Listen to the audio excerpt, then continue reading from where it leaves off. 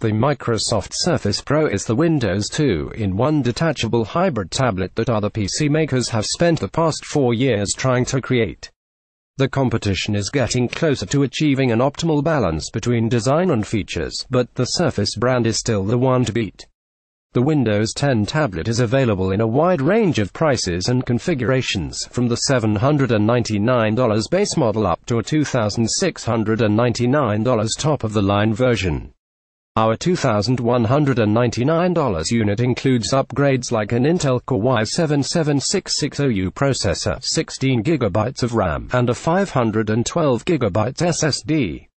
It's expensive, but the Surface Pro delivers the design and build quality along with the speed and overall performance to lure artists and media professionals to the tablet camp, making it our latest editor's choice.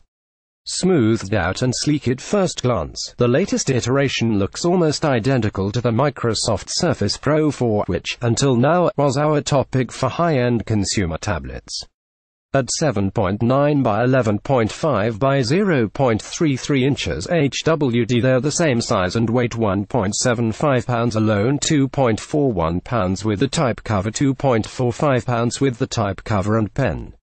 The edges of the new tablets show subtly more round, and the vents have been redesigned to look thinner, but you'd have to dig deep to notice other physical differences.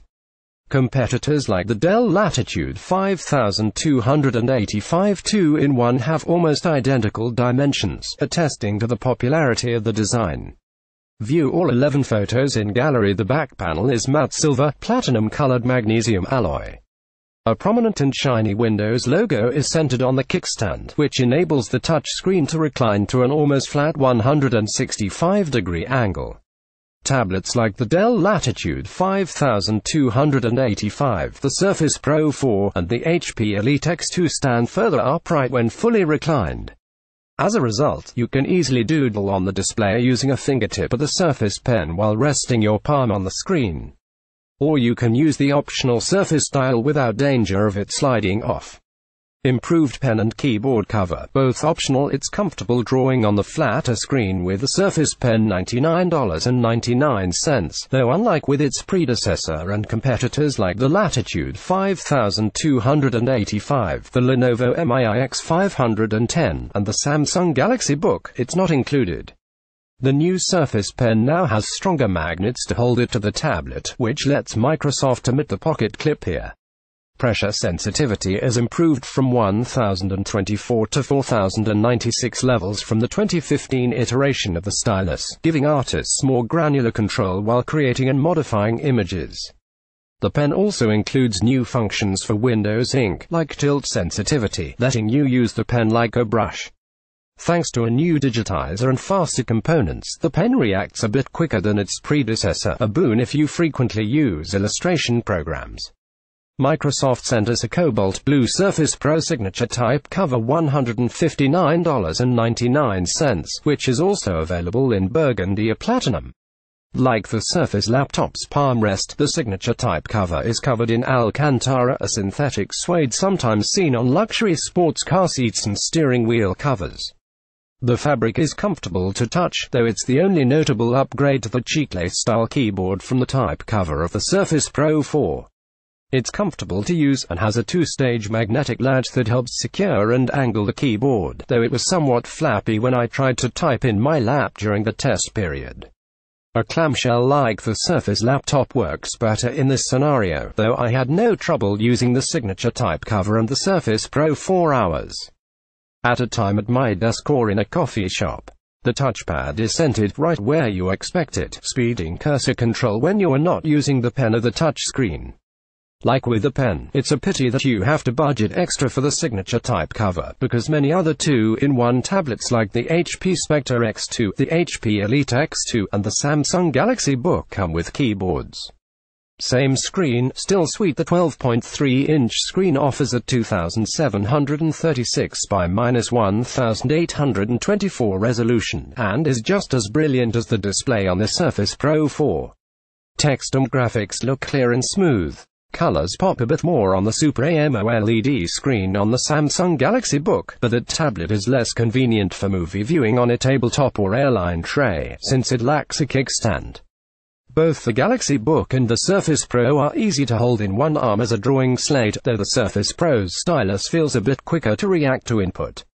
The screen has a 3:2 aspect ratio, which is closer to the size of a sheet of paper, following the trend started by the Microsoft Surface Pro 3 and continued by much of the competition.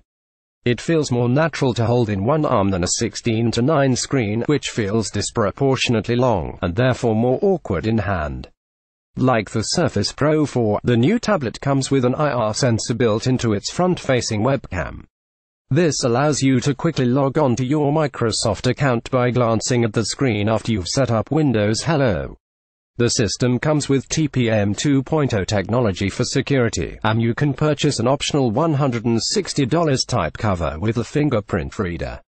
The 5-megapixel front-facing camera and 8-megapixel rear-facing camera take clear snapshots and close-ups, though images can get grainy in low light. Since it's front and center, the webcam is perfectly situated for Skype calls. Video recording is clear and stutter-free. Limited ports, solid audio ports are a bit sparse, owing to the Surface Pro's limited real estate around its circumference. On the left you'll find a headset jack. On the right side are the Surface connector for power and docking, a mini display port, and a USB 3.0 port. Underneath the kickstand is a micro SD card reader, compatible with up to 256 GB cards. There's a USB charging port on the included AC adapter, so you can juice up your phone and connect a USB hard drive to the tablet simultaneously. These are identical specs to the Surface Pro 4, and the lack of USB-C or Thunderbolt 3 is disappointing. I'm not ready to call the lack of USB-C a deal breaker, but most of the competition from Dell, HP, Lenovo, and Samsung support USB-C for connectivity and charging. A pair of slits on the left and right sides of the screen are openings for the internal stereo speakers. They emit enough sound to fill a small, quiet room with music or audio from web videos. Understandably, the tiny speakers can't reach ultra-low bass registers, but I could hear hints of thump on our test tracks. Dialogue, music, and sound effects were clear while watching the Star Trek Beyond movie trailer. Monster capacity, monster price as tested. This penultimate configuration of the Surface Pro comes with 16 GB of RAM and a 512 GB SSD. An upgrade to 1 TB would another $500. The upgraded storage and its faster Intel Core i7-7660U processor are most of the reason this model is so expensive, but it's justifiable being that it's aimed at digital artists and media creators. The base $799 model comes with 4 GB of RAM, a 128 GB SSD, and a lower-powered Intel Core M3 processor. Storage in this configuration is beefier than the Samsung Galaxy Book, which comes with just 4 GB of RAM and a 128 GB SSD. The Dell Latitude 5285 we recently tested has 8 GB of RAM and a 256 GB SSD, though it can be customized with enough memory and storage for $2,010 to match our test unit, but its CPU and screen options can't mirror the Surface Pro. Microsoft backs the tablet with a 1-year warranty. Enthusiasts and creative types need apply. The Core i7 CPU with its integrated IRS plus 640 graphics is one of the most powerful we've seen in a tablet. It made quick work of our multimedia benchmark tests, including earning top marks on the Handbrake test 147 and the Cinebench test 407 points.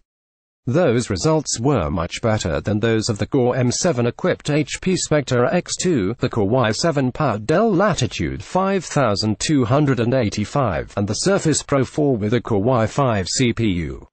Our Photoshop test was completed in 3:15, a few seconds behind the Dell Latitude 5285 and 5 seconds behind the Surface Pro 4. The Surface Pro finished a close second behind the Latitude on the PC Mark 8 work conventional test. The Latitude 5285 has a lower resolution screen, which likely gives it a slight edge on the latter two tests, since it has fewer pixels to manage and render. While it's not a gaming PC, the IRS plus 640 graphics helped the Surface Pro achieve decent frame rates in the Heaven 33 FPS and Valley 35 FPS tests at medium quality settings. We consider scores above 30 FPS to be playable, and it was the only tablet here to breach that barrier. 3D tests at native or full HD resolution returned single-digit frame rates that were little better than slideshows, but that's par for the category. The Surface Pro, which topped both 3D Mark tests, is ready for light to moderate 3D gaming and GPU-accelerated tasks like photo editing. See how we test tablets lasting just shy of 14 hours on our rundown test. Battery life is excellent and just behind the Samsung Galaxy Book 1406. That's notable, considering the Surface Pro's excellent benchmark results and its higher resolution screen, both of which tend to negatively affect battery life. The next competitor is the Dell Latitude 5285, which lasted almost 3 hours less 1109.